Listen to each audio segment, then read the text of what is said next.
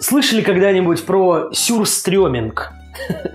Это шведская квашеная селедка. 2 месяца она тухла в бочке, а затем еще доходила в железной банке. Продолжала киснуть и выделять сероводород. Открывать эти консервы лучше на улице в тазике с водой, иначе газовой атаки не избежать. Вообще-то считается деликатесом.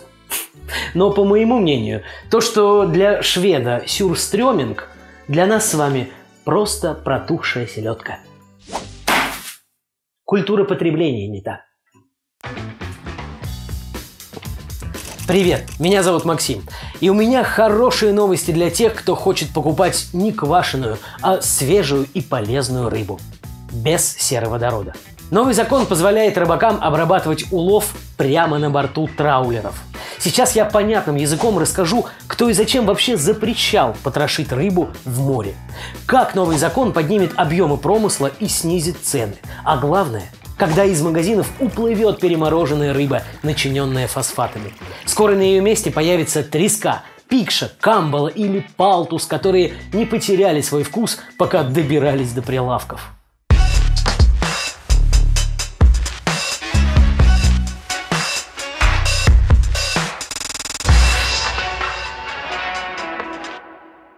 Слышали поговорку «рыба гниет с головы»? У нее не только переносный, но и прямой смысл. Еще сотни лет назад, выловив ту же треску, рыбаки знали, прежде всего нужно ее выпотрошить, чтобы благополучно довести до дома. Иначе в требухе и жабрах начинают плодиться бактерии, а в кишках, вы уж простите за такие подробности, просыпаются паразиты и расползаются во все стороны. Помогает. Но что, если мы хотим получить не замороженную, а вкусную и охлажденную рыбу? На этот счет есть регламент. Летом, с момента вылова того же палтуса и до его разделки, должно пройти не больше 2-3 часов. Зимой максимум 5. Но еще недавно нашим северным рыбакам уложиться в нормативы было очень сложно. Представьте рыболовный траулер со звучным названием «Проворный».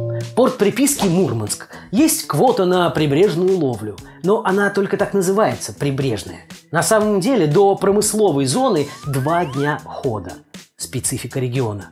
И как тут морякам с Проворного успеть и рыбу поймать, и на берег вернуться за 3 часа? Вроде бы выход есть – распотрошить и охладить прямо на борту.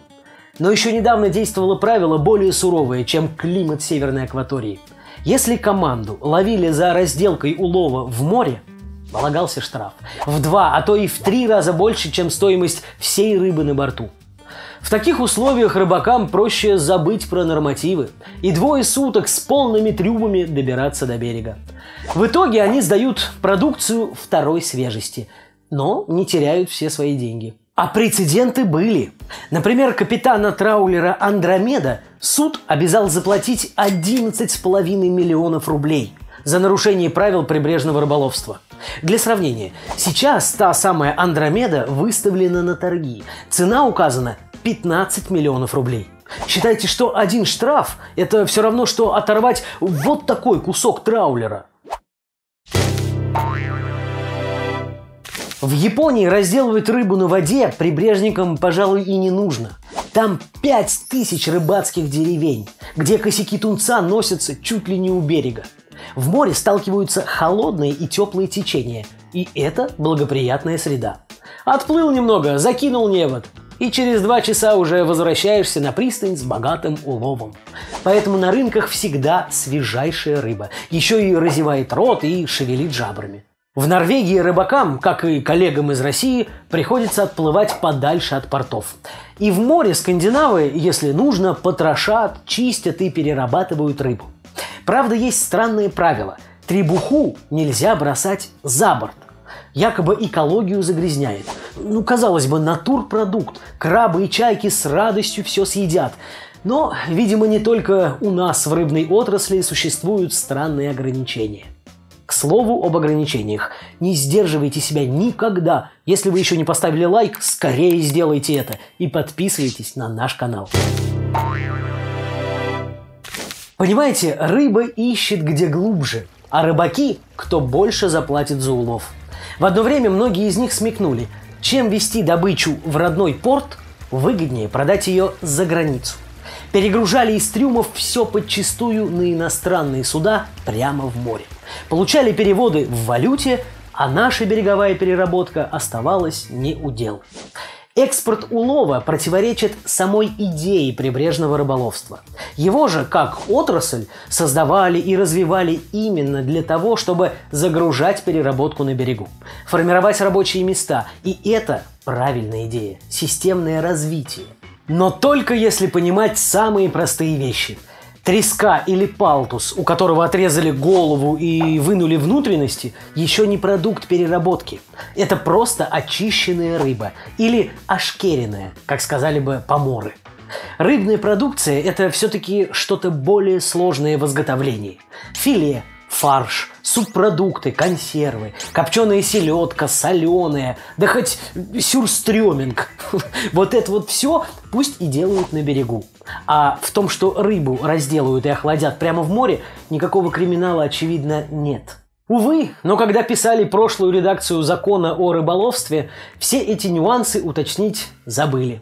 И вот его статья 20 гласит: уловы водных биоресурсов, рыбная и иная продукция подлежат транспортировке в морские порты Российской Федерации. Читаем дальше. То, что касается прибрежного лова. Статья 1, пункт 10.1. Готовить рыбную продукцию можно, если ее производство на судах предусмотрено федеральным законом. Но вот беда. Закон не предусмотрел вообще никаких манипуляций с уловом. Что дальше? Когда ту прошлую редакцию закона утвердили, ее взяли на вооружение пограничники. Именно они контролируют, куда уплывает российская прибрежная рыба. А там все строго согласно букве закона. И никаких сомнений быть не может. Перерабатывать улов нельзя? Нельзя. Чистить тоже запрещено. Можно и нужно тащить добычу на берег. Целиком. С головами, жабрами и кишками. А еще с бактериями и с паразитами. Но пограничников это не особенно волновало. Ну, не сюрстрёминг, конечно, но вы бы только знали, на какие ухищрения готовы пойти продавцы рыбы. Фосфаты, чтобы скрыть следы гниения, жесткая заморозка, которая убивает пользу морепродуктов. О вкусе вообще и речи не идет. А еще беда. Из-за того, что рыбаки не могли везти свежее сырье, закрывались многие береговые базы.